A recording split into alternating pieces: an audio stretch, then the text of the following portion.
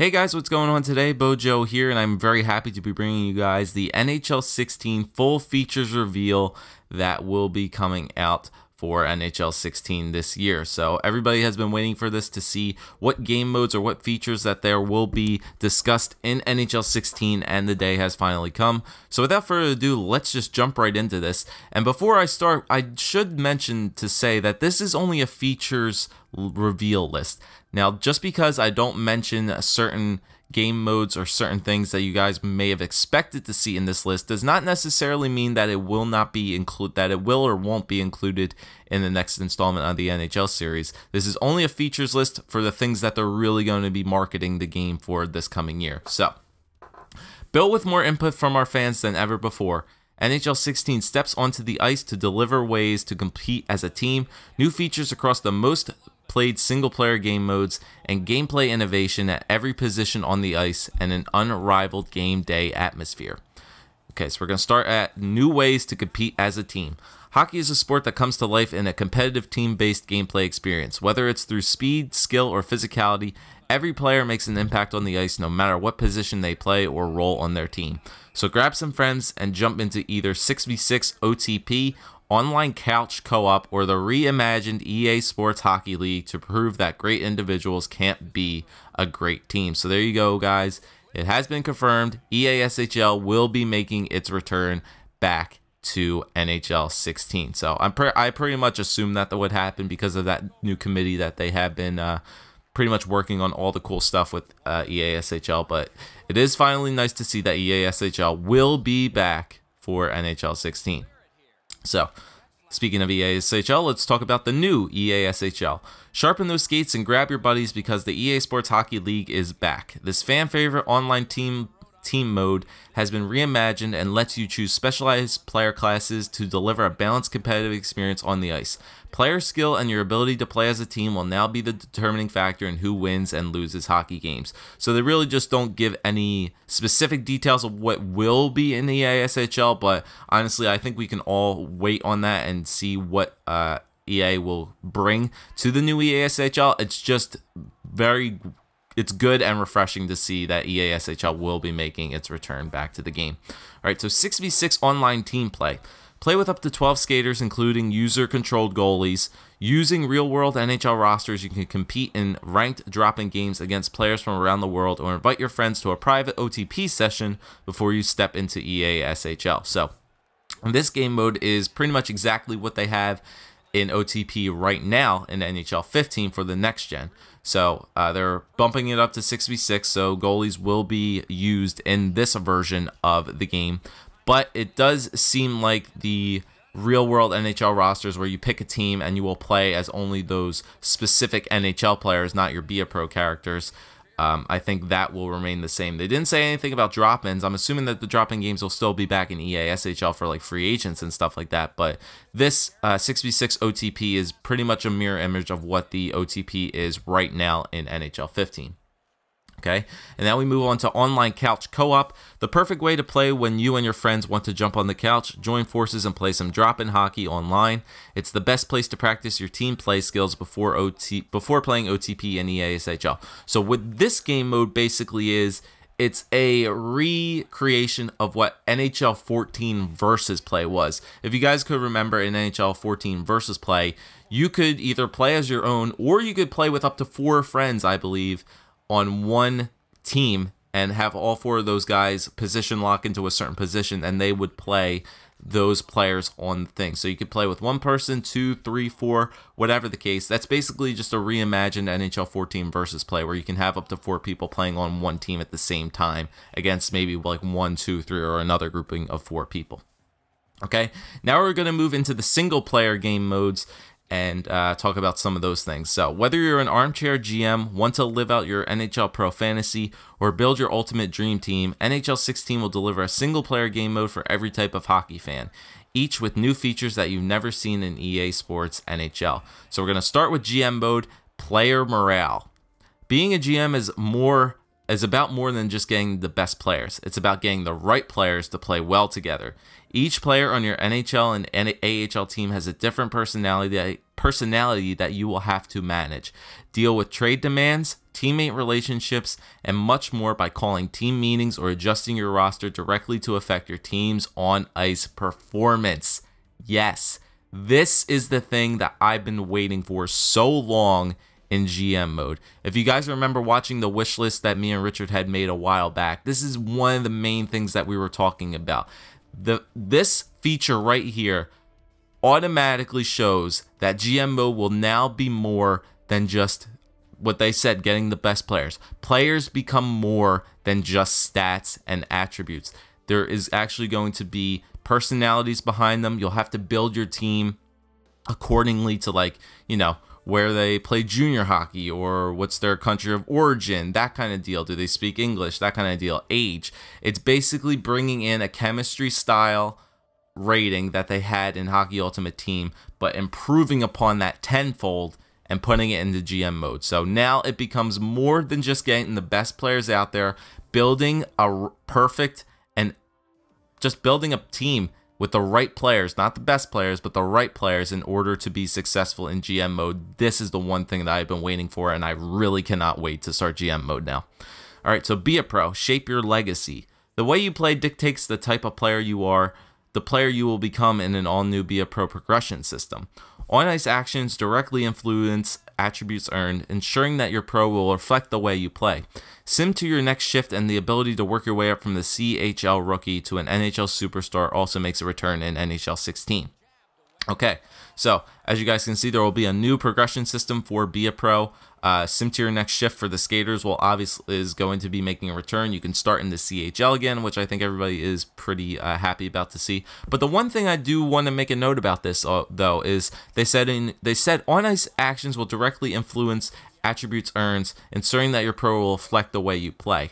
Now, whether this means that you just create a Be a Pro and go straight into your games and then the way you play will automatically determine your player type, or if when you create a Be a Pro character, you can still select the certain player type that you want to be, who knows? But then maybe that player type will change throughout your, throughout your career in Be a Pro, whether you started out as a playmaker, but then you could be getting to, you know, score some more goals, not making that many great passes, and then you turn from a playmaker into a sniper type of player. I could see that being a really great thing in Be a Pro. Didn't talk about goalies all too much, but it's kind of just focusing on the skaters right now at this point. But I'm very interested to see how they're going to make that work in Be a Pro.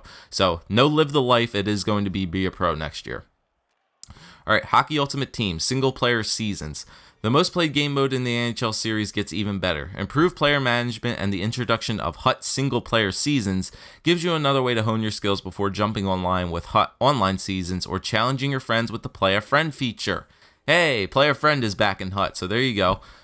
Wager matches abundant in NHL 16. It'll definitely be happening, but I like how they're going to be doing a lot more with HUT single-player game modes. Remember, there's those people that play HUT that just don't like the online gameplay aspect of it because, you know, they don't like how other people play certain games. So now they're going to be improving upon the single-player seasons, obviously going up against the computers. Maybe that'll mean new tournaments that you can obviously enter your team in, or create certain teams to be eligible for those certain tournaments. Who knows what that'll be, but making Hockey Ultimate Team more single player friendly rather than just multiplayer player versus player friendly. I think that's going to be a huge aspect that'll get more people into HUT that don't like playing online.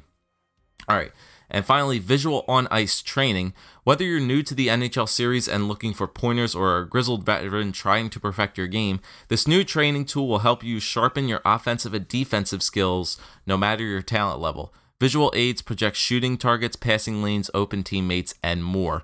So what I'm assuming this is going to be like is kind of what FIFA has, where it has those like training style mini games, whether for NHL's purposes, whether it's going to be like, you know, passing, shooting, passing through traffic, making passes, goaltenders aspect, you know, making saves, being in the right kind of positions, that kind of deal. I think this is what they're talking about.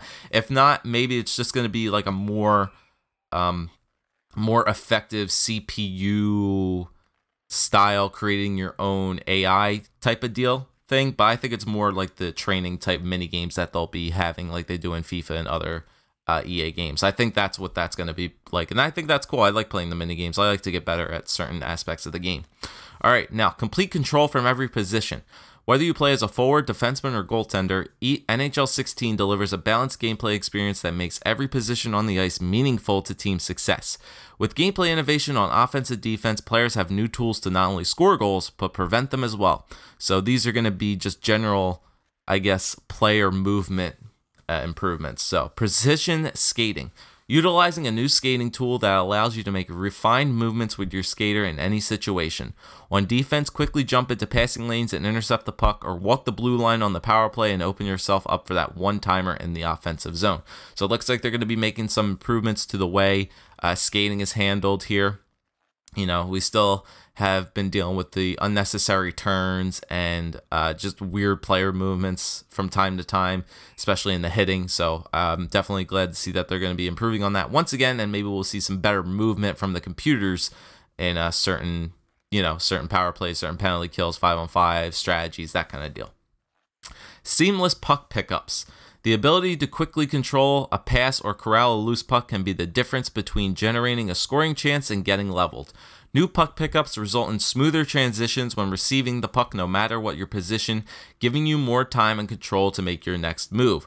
So this one is probably going to be affected mostly in HUT, because I know a lot of people, certain big people, complain that, 99 overall HUT players or HUT cards can't take simple passes. So I definitely think they're going to be improving on this, the way you take certain passes as well. I think that's going to be pretty awesome to see.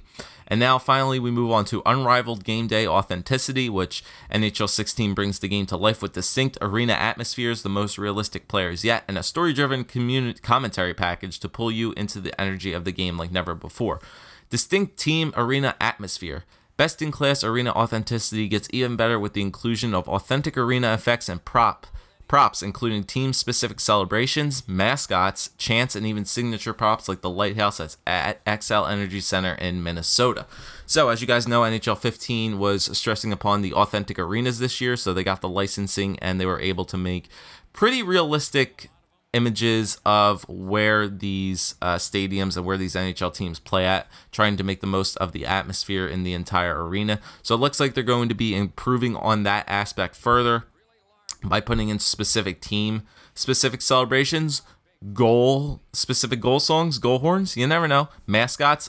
I would get happy about this, but I'm a Flyers fan, so I don't have a mascot. Specific chants, maybe we'll hear the ole, ole, ole, ole, ole, like in Montreal. You never know, that could be a thing. And I'm pretty excited to see what they're going to be doing with that for like props like the lighthouse and XL Energy Center. I think that's going to be cool. Story-driven commentary. Doc Emmerich, Eddie Olczyk, and Ray Ferraro are back and now call the game with even more emotion. Hear Doc's voice rise and fall with the action on the ice and get analysis from Eddie and Ray on the peaks and valleys of an NHL season. An expanded NBC Sports broadcast package and new pregame intros bring the drama to life in more ways than ever before. So, looks like they're going to be redoing certain aspects of the commentary, so hopefully Doc won't sound like a robot at certain aspects of the game where, big plays happen and he's like, oh, it's a goal, where you would really hear him in real life just losing his absolute goddamn mind. So I'm pretty happy to see that. Also, an expanded NBC Sports broadcasting packages, so we'll see some different game intros. Maybe we'll actually see some, real life stock footage, I guess, for like certain rivalries. That would pretty be cool if we actually just saw like the real life players and like stock footage that you would actually see on television put into the game as well. I think that'd be really cool. And the new intros, whether it's like stock footage of the place before an event, the guest gameplay inside the stadium before the game. So I think I'm pretty interested to see what they're going to be doing with that. Even though most people will skip that kind of stuff, still I want to see what new things they have to bring.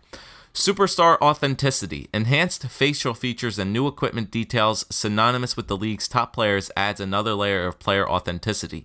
Use these new equipment elements to customize your own created character, giving them a unique look, from custom stick tape, colored skate laces, tinted visors, and more. So, more customization with your Be A Pro character, basically, and your EA SHL character.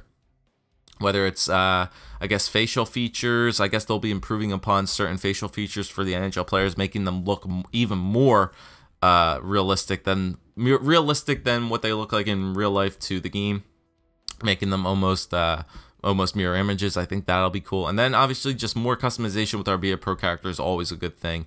And then finally, playoff beards. Playoffs? You kidding me? One of the oldest and most iconic traditions in hockey has arrived. With accurate representation of beard patterns, length, thickness, and growth rates for individual players, the road to the Stanley Cup just got hairier. Harrier, whatever. Stanley Cup beards are going to be making an appearance for the first time. I guess they have certain growth rates, so maybe that'll be an option for you to create on your Be a Pro character.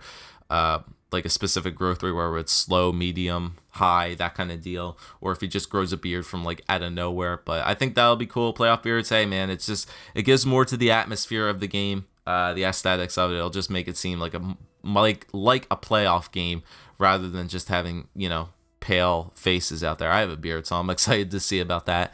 And yeah, I think that's pretty cool.